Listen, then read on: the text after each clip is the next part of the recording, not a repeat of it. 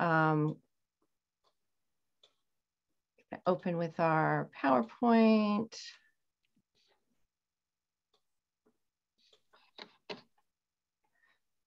So great. Welcome everyone to the final program in the Future of Dispute Resolution webinar series. My name is Janet Gillman, and it's my honor to be convening the last of 3 programs in this series hosted by the LIRA Dispute Resolution Intersection. The series began in February with programs focused on diversifying and developing new talent within our field. It included a roundtable of professional organizations, and then in March, we focused on the future of employment and labor arbitration. And today we turn our attention to the future of labor and employment mediation. And we'll have 2 sessions focused on different aspects of mediation's future this morning, as well as the future of organizational ombuds in the final hour of today's program. So if you attended an earlier session, thanks for returning. And if you're here for the first time, we welcome you. All of the sessions have been recorded and are available on the LIRA website. So before we get into it, we've got a few preliminaries. First, want to mention that this series is dedicated to David Lipsky, Professor and Dean Emeritus of Cornell University's ILR School, also past president of National LIRA, and friend, colleague, and mentor to countless students, scholars, and professionals within the field of labor and employment relations, including many in the audience today. Professor Lipsky's work has and continues to shape and advance our understanding of negotiation and conflict resolution, and we wanted to recognize and thank him for his exceptional contributions to our field through this dedication. The series also honors the memory of a dear friend to many, Marcia Greenbaum, arbitrator from the Boston area who sadly passed away earlier this year.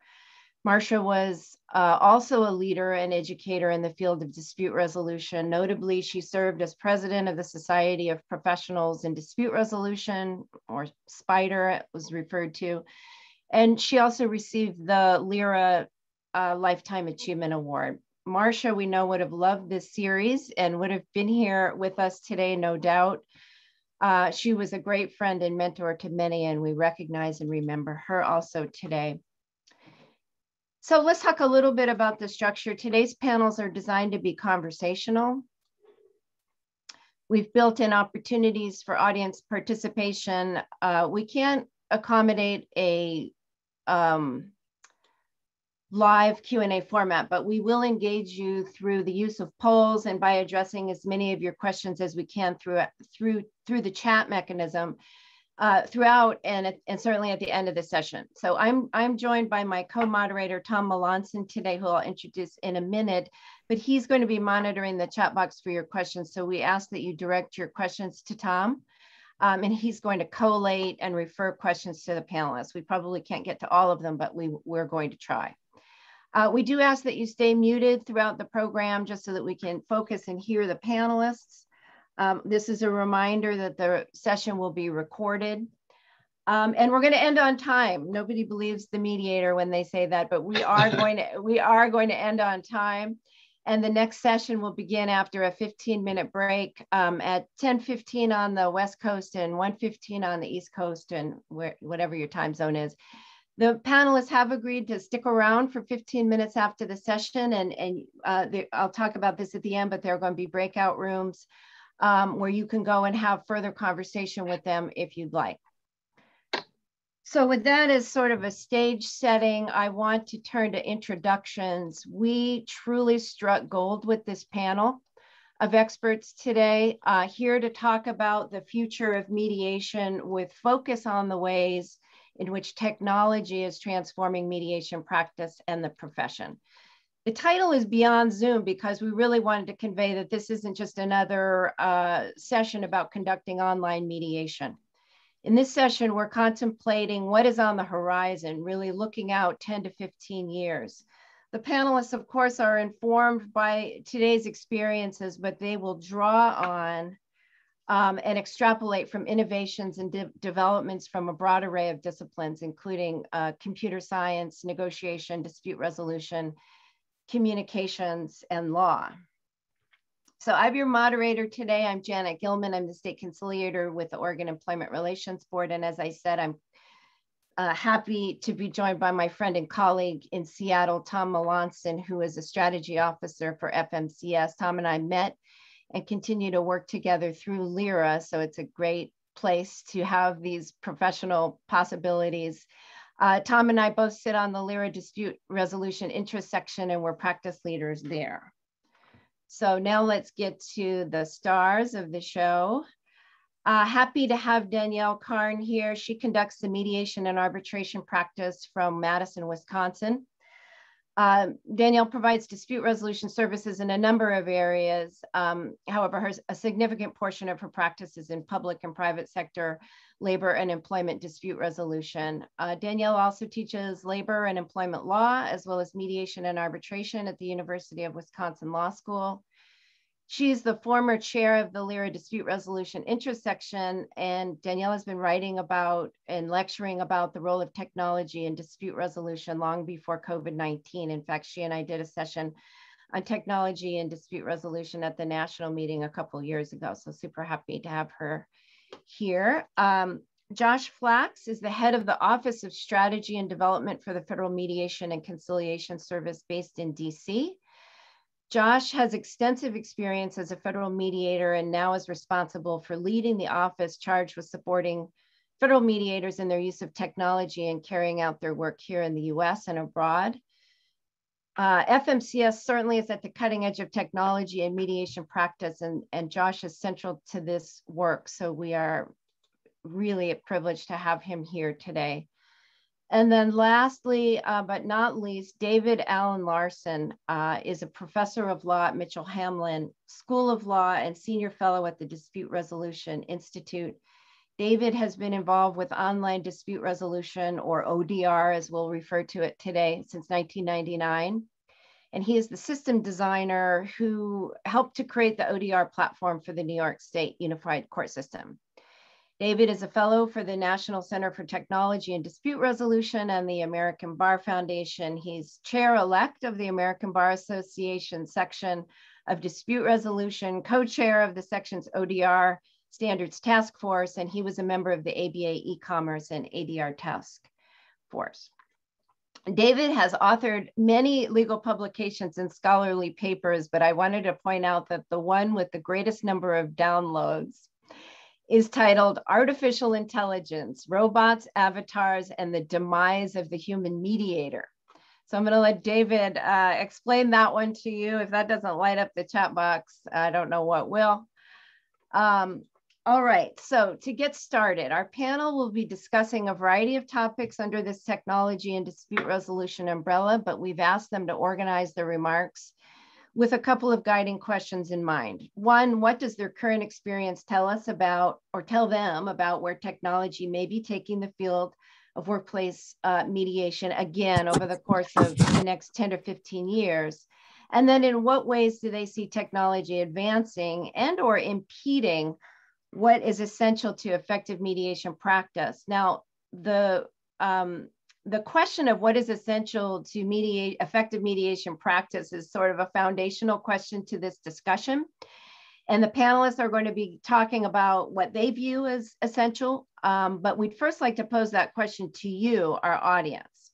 Is a human mediator, for example, essential in the conduct of effective mediation? And to get your involvement, Tom is going to help us engage with some technology here this morning. So we're going to get our cobwebs shaken out here to answer this question. So Tom? Thanks, Janet. So in the chat box is a link, and this is a word cloud, and we're going to try this today. And the question is, what single word, and it's important that you put only a single word into the word cloud, describes an essential feature of effective workplace mediation?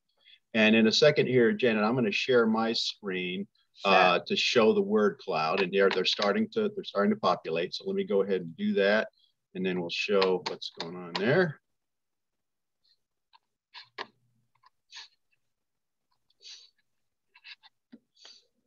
And we'll just give this a few seconds. This is a high-tech group. Here they're coming in, and I would the still way be like, where's the chat? Wait a minute, yeah, what? yeah, the way the word cloud works is if there are more than one responses to a particular word, then it becomes larger. And as you can see, trust seems to be the word that is empathy. We're seeing some trends here: listening, respect, humility. So we'll just give it a few more seconds here as people put in their responses and see if the trends change a little bit. We're seeing some definite trends in the cloud, which I wouldn't be too surprised about, but it's always interesting to watch. Yeah. Now, will we be able to save this? Yes, I will have, we will still have the cloud, and I'm sure I can just take a screenshot of it. We'll figure out how to do that. That's a good idea. Yep. Okay. And I think we've got a pretty good start on this. I just, again, want to kind of emphasize some of what we're seeing: trust, listening, respect, empathy. Yeah. Are the So Danielle's going to kick things off. I would be curious to know what your thoughts are about what you're seeing there, Danielle, and just take us into your thoughts about technology. Sure, Janet. Good morning, everyone. And thank you, Lyra, for having us this morning. And thank you, Janet and Tom in particular, for getting us set up for our session. I know we don't have a lot of time this morning, so I am going to, in the spirit of leaving time for discussion, I'm going to jump right in and try to be brief. I really want to start us off by thinking a little philosophically about our topic. Lyra has asked us to consider mediation 10 years down the road. And to do that, I'd like to ask us to look first, just for a moment, about a half a century back, actually. So, mediation, as most of us understand, I think, was developed as a field first in the area of industrial relations. It was used to resolve labor disputes, and it is still used that way today. Early in the field, there were some, I would say very wise individuals who began to think about and write about and debate about the question we have posed to you all this morning, which is, what are the essential features of mediation? And you all saw that we got some interesting and maybe some expected responses.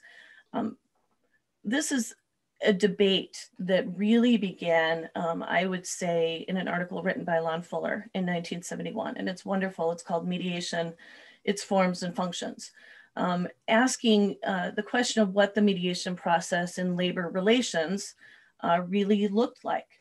In part, those questions were being asked over time as a way to determine whether mediators could or shouldn't be regulated.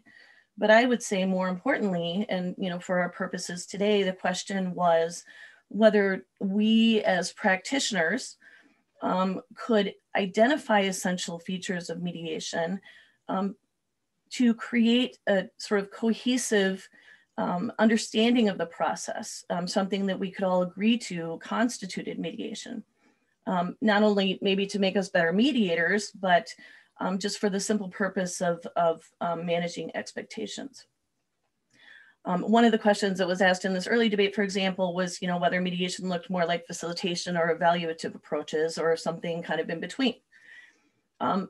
I think it's safe to say that there really was no disagreement as that debate evolved with regard to these points when it was focused on labor relations. And now we have mediation as a process that has expanded into many different areas, from labor and employment law disputes, for example, to into family and commercial disputes.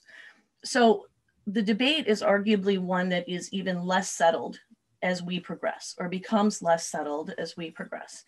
Let me just fast forward now to today's topic.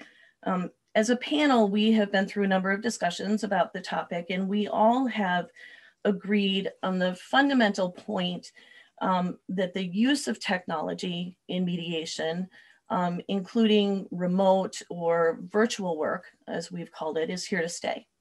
There appear to be enough benefits to be reaped from the use of technology that it leads us to believe that this is not only a pandemic phenomenon. If that's true, I would suggest that we need to be deliberate in our thinking in a couple ways. One, what are the features that we find essential? And how can technology be developed to support those particular features? I would say making sure that we, as practitioners and users, participants in the mediation process, can make— I've got my boarding pass out. I don't remember if we use it here or not. Yeah, we do. We can make an important contribution by thinking about this question or by having thought about what the essential ingredients for mediation are.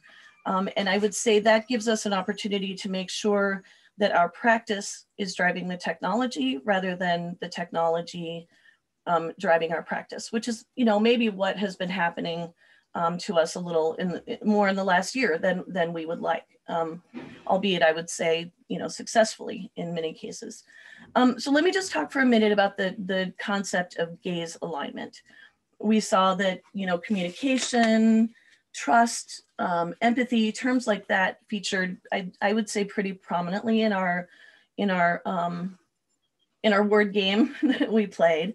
And I think almost everyone would agree that eye contact is an important part of communication, an important part of establishing empathy, an important part of establishing trust. And this is all part of the mediation process. I want people to see my eyes, and I want to see their eyes for various reasons while these discussions are happening. There's a lot of important information to be gathered from being able to do that. When we are in person, this activity can be very precise. If Josh is sitting across the table from me in a conference room, I can tell whether Josh is looking at my eyes or my forehead, frankly. So, as humans, we're able to be extremely precise in this area. But when we have been using technology, I would suggest that the idea of gaze alignment has been sort of lost over the last year a little bit.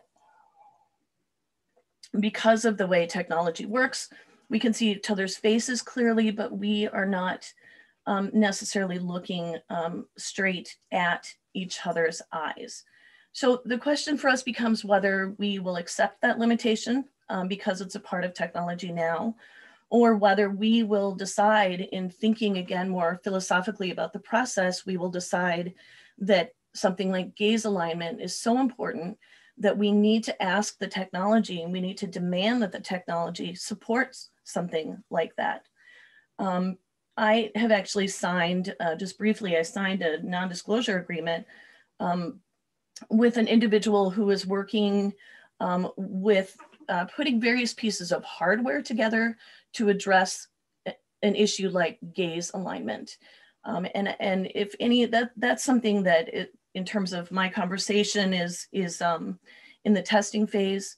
I would be happy to talk with anyone who's interested in hearing about that testing phase and putting any of you in touch with the individual who's working on that. But as that technology is being developed, I think it's important that we're a part of the conversation. And I think it's important that we are clear as we participate in the conversation about what our objectives are. And again, I think these questions take us back through the entire history of this debate. Let me just make one final point, then I'm going to pass it over to Josh. And to do so, I want to reach back into one of these articles again.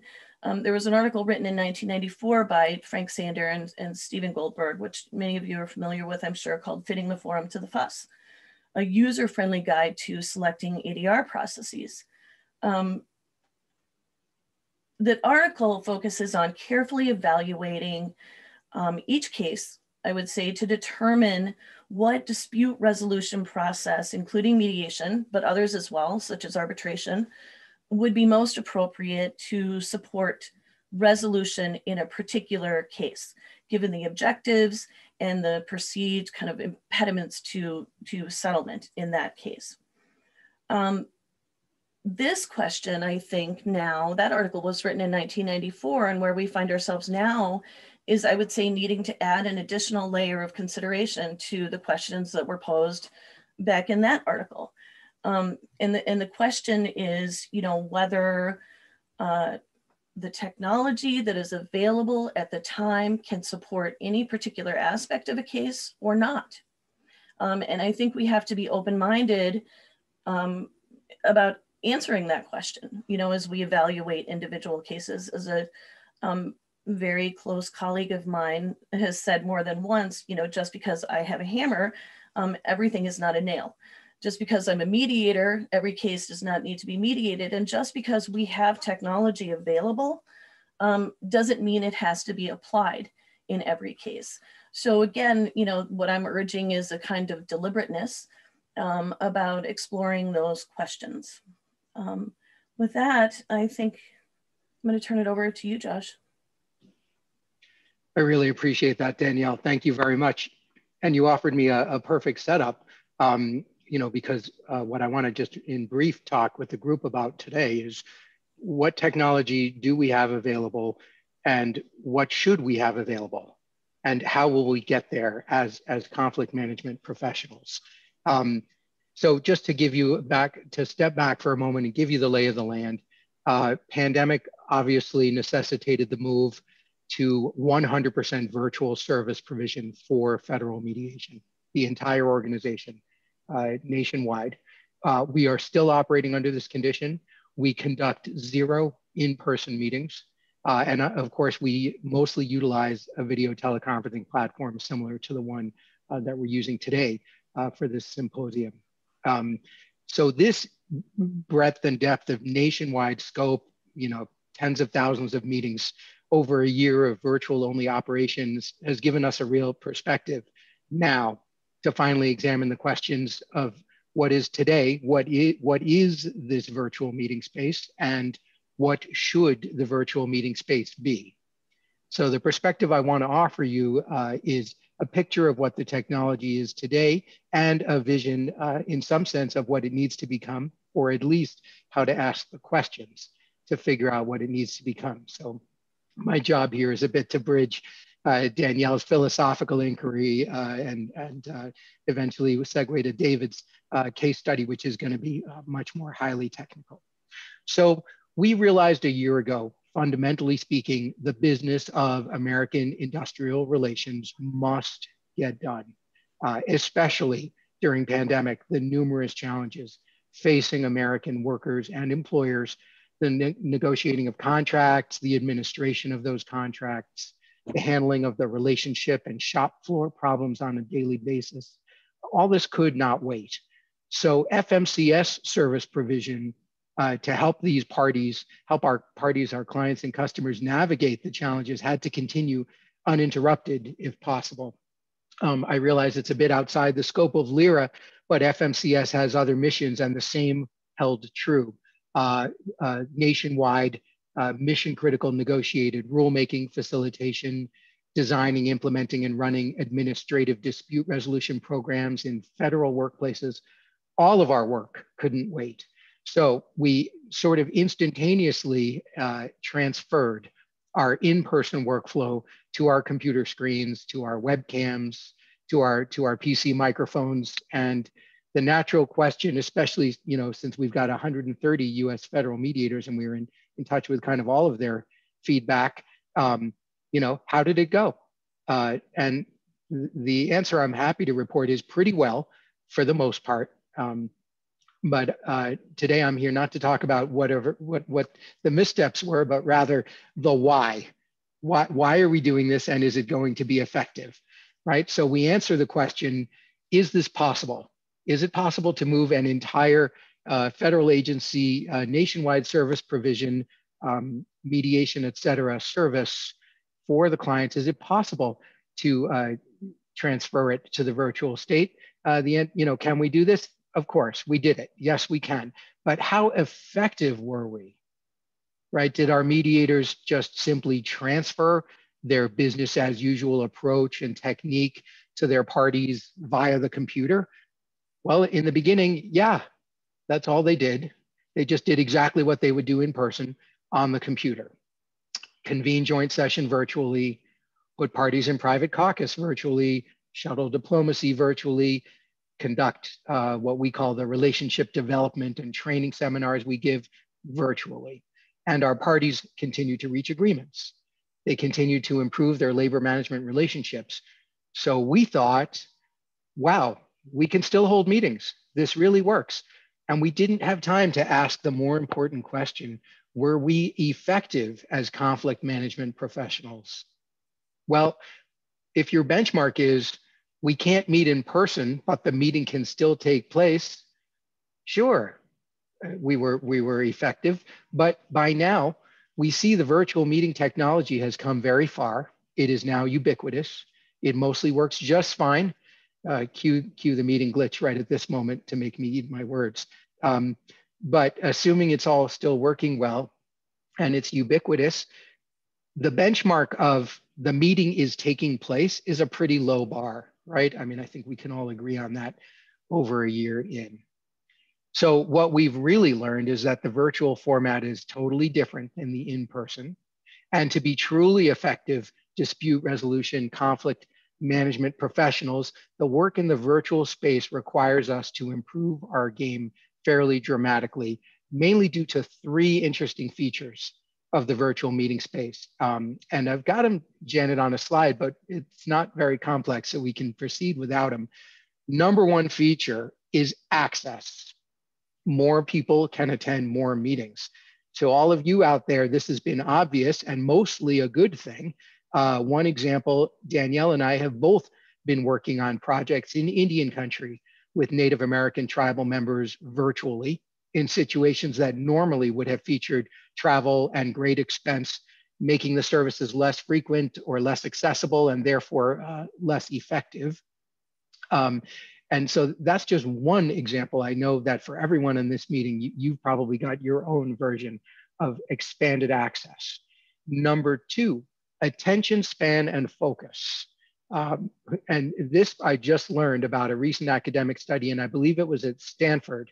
They measured the average distance between the computer user, your face, and your computer screen. Okay, that's about 20 inches in most cases. So every time you do a virtual meeting, like now, you're 20 inches away from all the other faces on your screen. That's a distance from other people that's more normally associated with conflict or with courting, right? So this is a major contributor, these researchers found, to exhaustion from long meetings in the virtual format. And that's not to mention people who turn off their cameras and stop paying attention, or folks who have to deal with care issues in their household during the meeting. So attention span and focus. And lastly, the constant running comparison to the in-person meeting. The mediator or other professional spends her time addressing the meeting as if it is taking place in person and making process and other moves and decisions in that context. Some of our own federal mediators, even a year into this, struggle with their inability to take advantage of how different the virtual operating environment is. And there are many pros, and of course, all the cons. But those pros need to be identified, studied, explored, and exploited to help our parties and our clients produce better agreements and improved relationships. So with these three features in mind, I'm going to distill for you what federal mediation has learned across the country, across the agency for best practices for our meetings. To hopefully your benefit, some of which you've certainly seen before, but here it is all in one place. And then we'll sort of ask the future questions before I hand it over to David. So we want to celebrate expanded access, but don't forget to develop a strategy for how to use it. You can reach more clients in more places than ever before. What does that mean for your practice? We have to ask the question. Or if many more people can pile into the meeting than ever before, some who can't even stay for the whole meeting, what are you going to do with that expanded attention and interest? And number two, Chop down the meeting duration as much as possible. Just because 4 to 20 people have cleared an entire day for your meeting doesn't mean the group will get a lot of work done. Usually, we're starting to realize it means the opposite. Break that meeting into bite-sized 90-minute or 2-hour chunks and crush that half-day training program into 75 minutes. And we had, moving on to number 3, a wonderful demonstration already by my colleague, Tom Melancon, with whom I work pretty much every single day, about employing varied technology platforms where they add value. So you can check in with a poll everywhere question or a quick MS form survey with your group, solicit your participants' feedback with an electronic flip chart that they can access directly, utilize a virtual planning board with sticky notes. One of them that we like is called Miro, to offer your participants a direct engagement. Don't just reach for a gimmick, however. You need to build a direct engagement tech platform into your strategy, into your process, and into your tactical approach. And finally, how I learned to stop worrying and love the virtual, with a deliberate and non-ironic nod to Kubrick in his sort of futuristic technologist kind of a hat on with many of his films. Stop thinking of the virtual as simply a remote meeting substitute for in-person work. Recognize that the virtual is its own thing. Make yourself aware of the cons, then go out there and find those pros and exploit them to the max. And just before I pass it over to David, and thank you again, Danielle, because I want to circle it back to the philosophical question of the moment. So if we've learned so much, and Janet, thank you very much. We don't need the slides anymore. If we've learned so much about how to maximize use of the virtual space, how will our best practices, everything we've learned, filter back to the technologists and the developers to incentivize them to create the next generation of platforms and roll them out so we can improve our virtual practices even further? That's what I want to know. More equitable access for more people? Yes, please. More flexible platforms for me to enhance my meetings? Yes, please. We're waiting.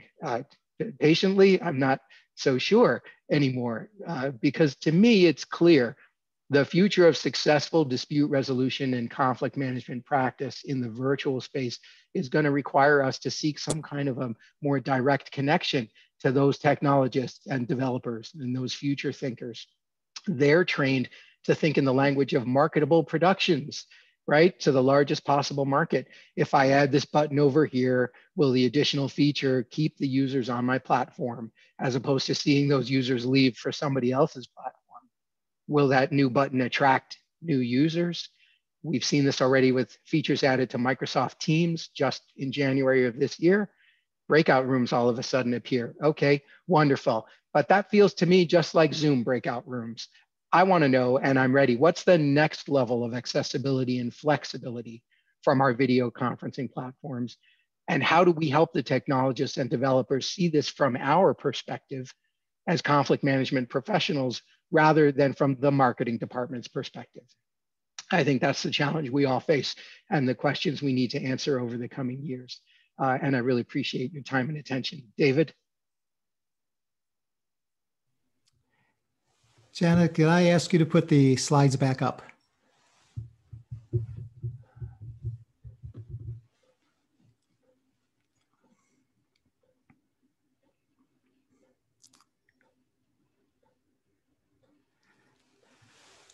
So we're in a period really where we are reimagining justice.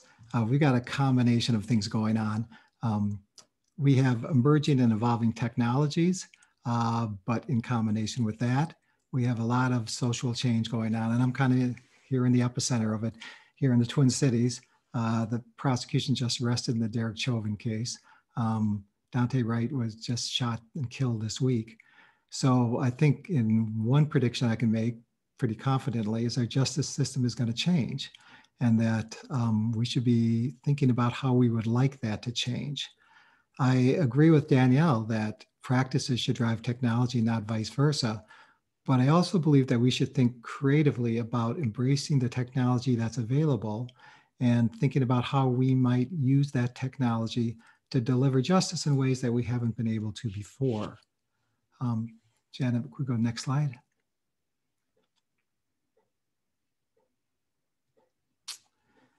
In the world of online dispute resolution, there's a debate going on of what is ODR, what is real ODR. Some would say, as the Resolution Systems Institute says, that if you're using technology to supplement or replace whatever you've been doing before, that's ODR. The National Center for State Courts would say, that's not really ODR. You're just using communication platforms doing the same old thing. Unless you're using something that was explicitly designed to assist parties or litigants in resolving disputes, that's ODR. And let's see what communication technologies you're using in combination with algorithms and blind bidding and artificial intelligence. Next slide, please.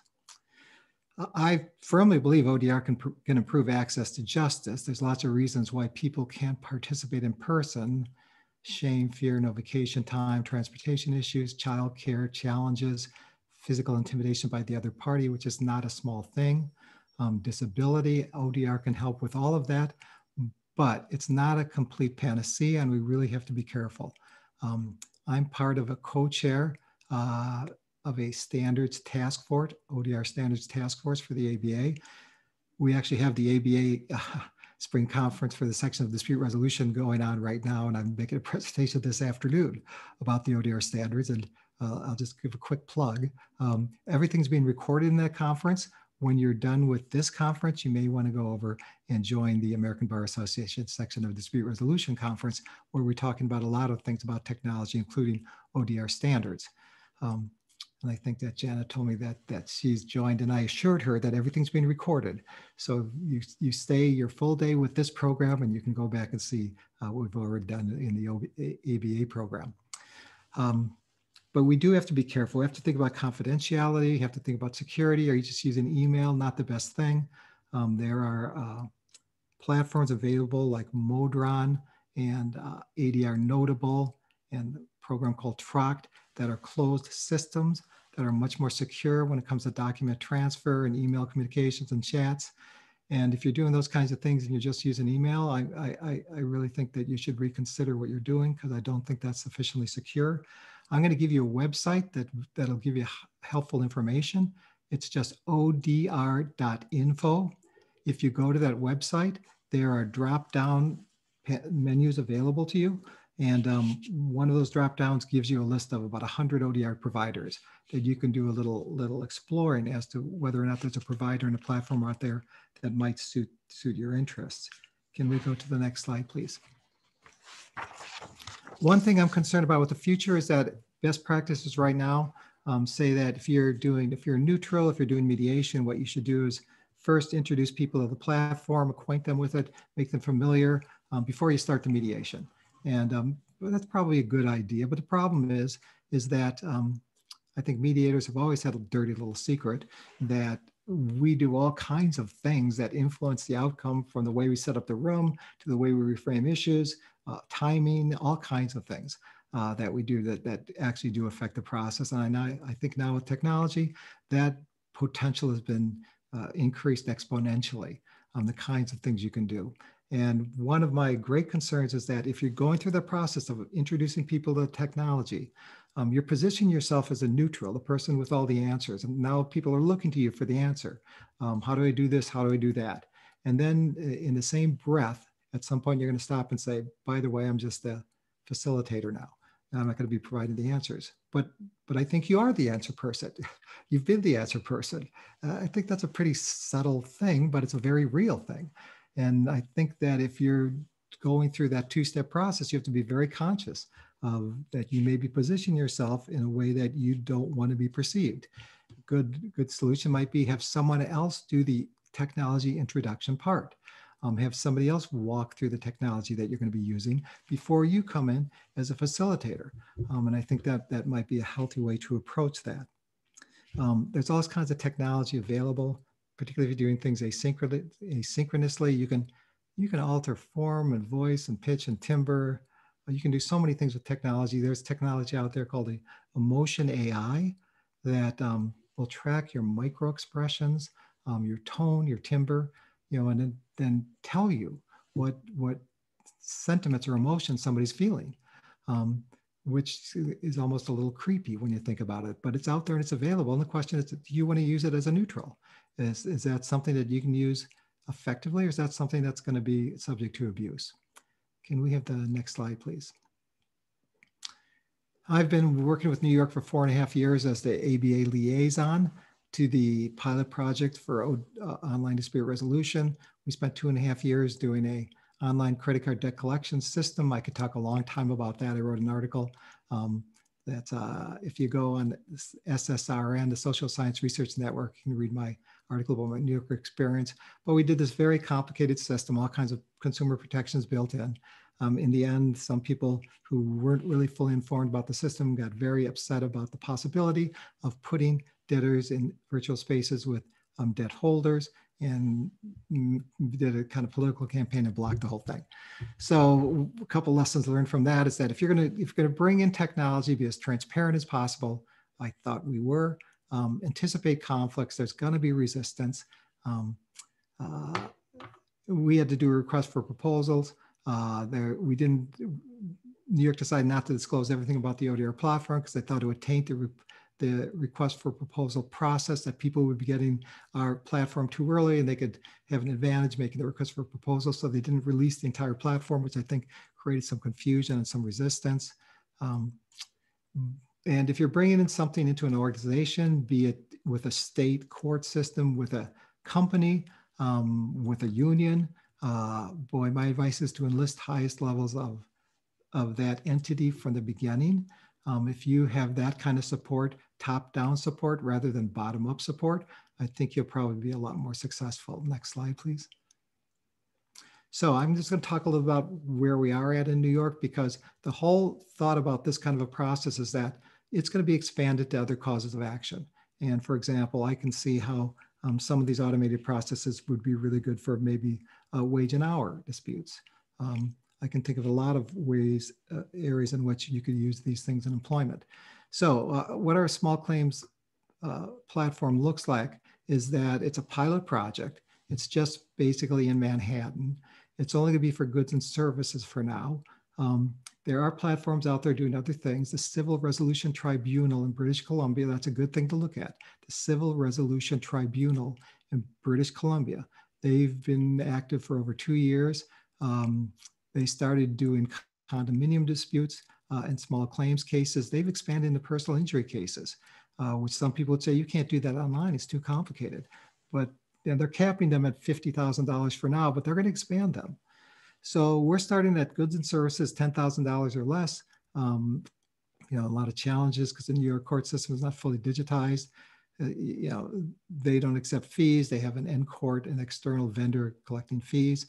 So what it means that when you are thinking about automating your process, you've got to think about a lot of things about your fee collection and, you know, how you're going to integrate external technologies in the platforms you're using. When you're selecting a platform, you probably want to select one that's as comprehensive as possible, so you don't have to integrate a lot of third parties into it.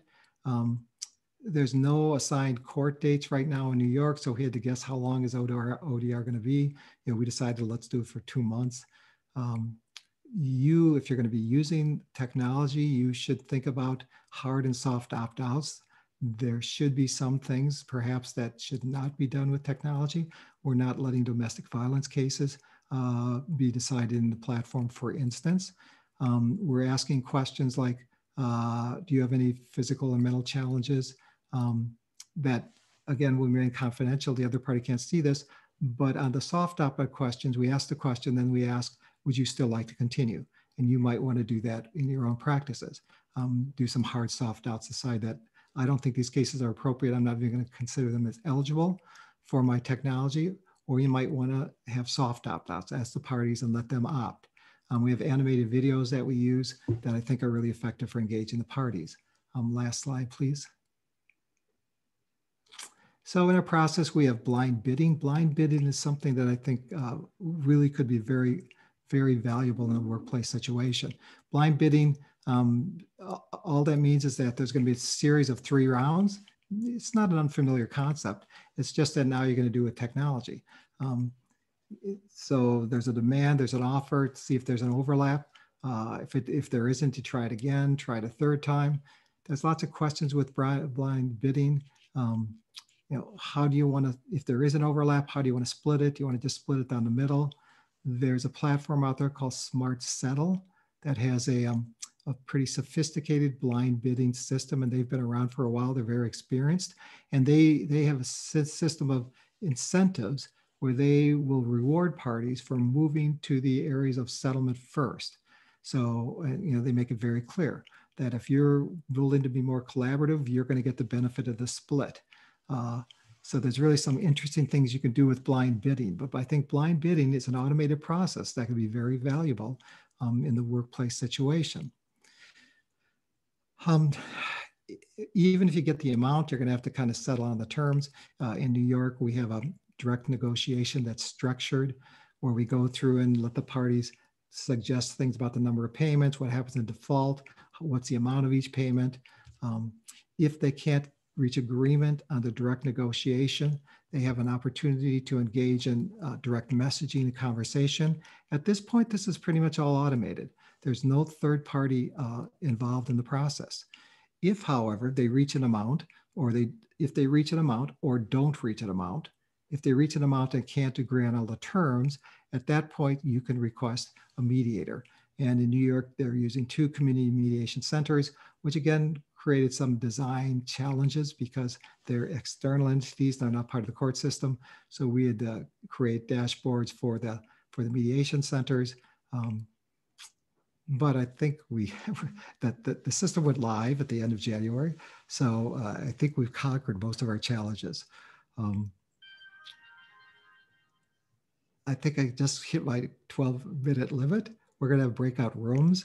I guess the one thing I want you to think seriously about is that there's a digital divide that's very real and it's generational. And when I think about, and I'm sure you've seen this with your own children, that the way they use technology and the way they live in virtual environments is not going to go away. They're doing all kinds of very personal, sensitive things using technology. They're going to want to do disputes that same way. If you can't provide that service, you won't feel this in a couple of years. You're going to feel it in 5 or 10 years. They're just not going to come to you. They're going to seek out other venues for their dispute resolution. So I think, like it or not, the old ways of doing things is going to be dwindling, and it's not going to go away overnight, but it's going to be shrinking pretty predictably. And I encourage everybody to think about how they can kind of move their practices where they're adopting a little more technology. Thank you. Okay, thank you, David and Josh and Danielle. Wow, you really walked us through a lot to think about here, from the fundamental questions. And I really like the initial question posed: who's in charge here, technology or us? Who's going to shape who? And I think that's a very important question, and one of the driving reasons we're here contemplating this today. And then I like, Danielle talking about this as a deliberate process, a deliberate question, a case-by-case analysis, and moving into Josh really kind of talking about the application of that, that if you approach technology with a certain set of assumptions, the technological fit may not be there. So we have to be thoughtful about what we're trying to achieve, how we define effectiveness, and employing the right technologies and asking for the development of the technologies that are going to meet our needs. And then, of course, David walked us right into the future and revealed some things that maybe many of us didn't even realize were underway. So there's a lot of information and resources. And I like the philosophical base of this, because we've got to be, as the practitioners, one's asking the questions and driving the thinking. It's a fast moving train, but we've got to keep up with it. So Tom, what's happening in chat? Well, we haven't had a lot of questions yet generated in the chat. So I'm going to encourage the participants. There's 141 of you. We have, looks like about 10 minutes left. And feel free to post your question in the chat. And also, if you will, If you want the question to be answered by one of the three panelists, or you'd like all three of them to address it, just let us know in the chat. And Tom, while we're waiting, can I sort of piggyback on something David said? Absolutely. And maybe play devil's advocate a little bit. David, you were talking about preparing parties for technology and preparing the technology itself, not in the ODR setting, but more in what Josh and I are looking at, preparing parties to utilize technology, and the question of whether that's something that should be handed over to a third party. I've had a lot of opportunities to think about that in my practice, and I would say this is not a new question necessarily. Even before technology played a role, I found myself, in some cases at least, spending a lot of time preparing parties to even understand what mediation would be like, let alone mediation over Zoom.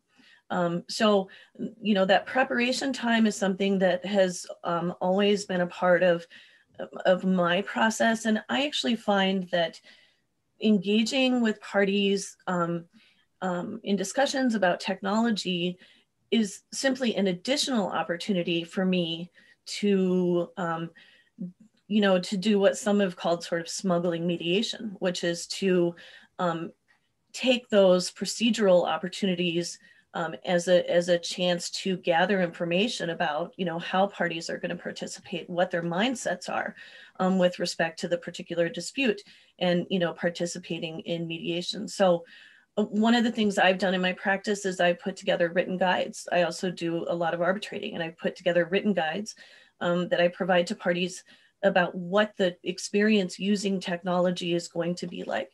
And I often now find myself having pre-hearing or pre-mediation conferences for the purpose of testing the technology and talking about how we're going to navigate through, that additional layer in the dynamic. And those opportunities I've always found to be really valuable in that I get information, I get a better sense of the case. But it's critically important, I think, that when I'm doing that, when I'm taking on the role of teaching parties about how to participate distantly, remotely, that I'm extremely competent. Because just as, if I were to drop the ball in managing any other aspect of the mediation process, parties can very quickly lose confidence in the process in general. And so, I think there are choices to be made from practitioner to practitioner about how comfortable each of us is with whatever platform we're using, and that decision is an important one. Yeah, I'll just say a few more words. There's no absolutes here. So it isn't like in every instance all the time, you have to have a separate person introducing and explain the technology. But I do believe there's something different about that when we're talking about introducing people to technology, there is a fear and a tension and a desperation that is different. And they're looking for something to cling to. And because they don't have any idea what's going on. And this is a whole new world, and it's very terrifying. And I think that possibility of clinging to the explainer neutral as the lifeline is a real possibility. Whether that can be overcome, well, maybe it can. And I kind of like the idea of doing a written guide, because in a way that separates you personally a little bit. It's now it's an objective tool where somebody's learning about it, but it's not you communicating the exact same way you will during the mediation session. So if you want to do it yourself, I do like that idea of providing some written materials rather than the face-to-face. Again, because my fear is that people are gonna, out of desperation, just start clinging on. Okay, Thanks, great. David. We've got about 5 minutes, and Tom, it looks like the chat box is filling up. Yep, some questions are coming in. The first question is regarding gaps in technology that might create power imbalances, and how can we restore balance between the parties? Would any of the three panelists like to address that? Well, I think, the neutral has some responsibility here to think about that. And when you're selecting the technologies that you're going to use, you want to select technologies where there's some effort to try and compensate for that. People have limited bandwidth. Maybe they can only access on mobile phones. Whatever you're going to want to do is going to have to be functional on a mobile phone as opposed to a full desktop, because people may not have it. So I do think that some of that responsibility goes with the neutral, because you can decide what you want to use, and you should pay attention to whether or not that technology, there are things inherent in that technology that are going to either create or exacerbate some inequities and imbalances. I think that's a really wonderful question. And I actually like Danielle's approach is, and sort of two parts. First is start, as Danielle says, with pre-meetings to educate the group about what does it mean to be doing this work using a technology platform? How is it going to look and feel? And then, of course, as the neutral or as the mediator, you're going to want to check back in with your parties, check back in with yourself to make sure that you think that the playing field is still level, and or if there are irregularities or imbalances, is the technology the source of it? I think is the crucial question to ask. Great. There was another question about, and Josh, if you wouldn't mind addressing this, is a little bit about detail about what you're doing with Native American communities in terms of the FMCS involvement. Yeah, that's an easy one. I'm so glad whomever asked that question. It's usually nationwide in impact when federal mediation is requested, and it's federal tribal negotiations at the highest level. In other words, negotiations that will impact all 574 federally recognized tribes, and or regional in impact. It might affect 20 or 100 tribes, depending on the part of the country and how concentrated they are in that area. So we have our small role in assisting what we call, and what they call in Indian country, the government to government relationship, the sovereign government to sovereign government. And so federal departments and tribal leaders will engage federal mediation as the facilitators, mediators, impartial helpers for some of these large scale negotiations. The most recent one was the Tribal Transportation Self-Governance Program, which was nearly 2 years of mediation process. That was after 2.5 years of negotiations that failed without bringing in federal mediators. And a good portion of the work, once federal mediation got involved, was done using a platform exactly like this one. And the reason was to save on travel time and expense. We would do work over Zoom type platforms in preparation for these very large plenary meetings with kind of big tables, lots of negotiators, tribal and federal, members of the public sitting in back, because they're invited as well at this kind of negotiated rulemaking level. I hope that's answered the question. I would be more than happy during the breakout sessions to talk further about that. Yeah, Jan, I just want to check in with you. I'm showing a couple minutes before. Yeah, I think that's a wrap. So okay. I appreciate the questions. And Josh, thanks for reminding us that the panelists have agreed to stay on for an additional 15 minutes. And we've got breakout rooms set up that you'll be able to just move yourselves into. They're going to be in 3 separate rooms, but you can rove around, and they may end up roving around. But I think they're going to try and be in separate rooms just to have smaller group conversation. So let me wrap us up by thanking the panel. Tremendous discussion today. And I want to make a few remarks because there are other people to thank. Lyra, of course, is the big one. And so we do invite you, all of you, to join Lyra as a member. If you haven't already done so, it's a wonderful professional community, and you get to join the dispute resolution interest section for free as part of that membership. And so the folks to thank, I didn't mention Dick Fincher and Mark Goff at the beginning of the program, but they're the chair of this series. And we're really the architects of this opportunity. And so we thank them for their work and effort. Publicity chair Sabrina Dunsworth, actually of my agency, the Oregon ERB, was helpful in getting the word out to so many people. Our attendance just was off the charts.